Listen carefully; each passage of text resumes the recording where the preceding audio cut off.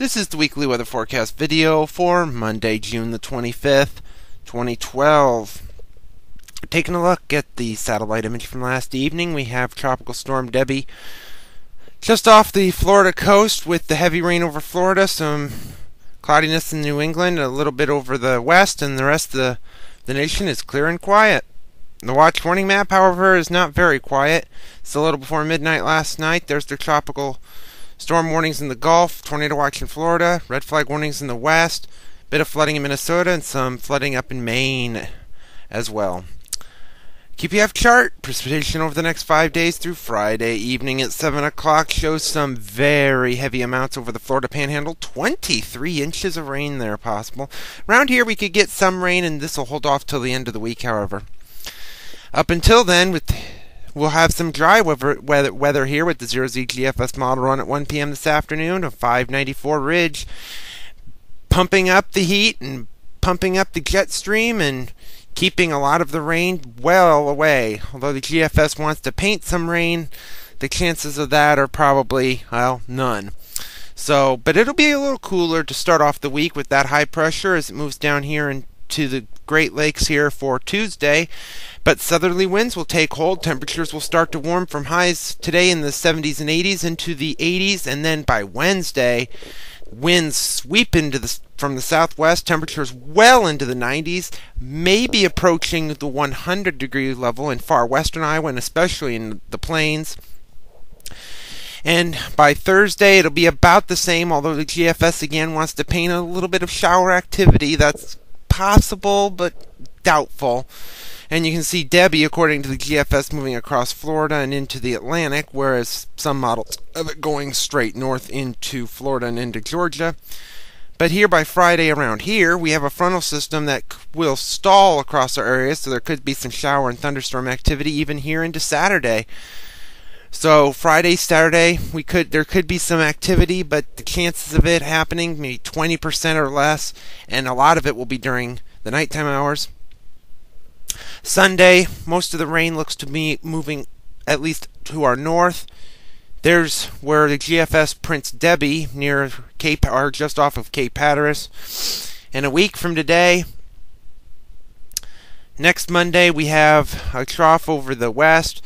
The ridge still over the south and east, but it's not as strong as earlier. And still we have some activity to our north, some to our west. Debbie off the Carolina coast, at least at this point. Around here, seasonal temperatures, maybe slightly a bit above average for highs. A couple days later here on the 4th of July. This is the first model we've seen of the 4th of July where it's not going to rain. So our chances of seeing rain on the 4th of July are dimming.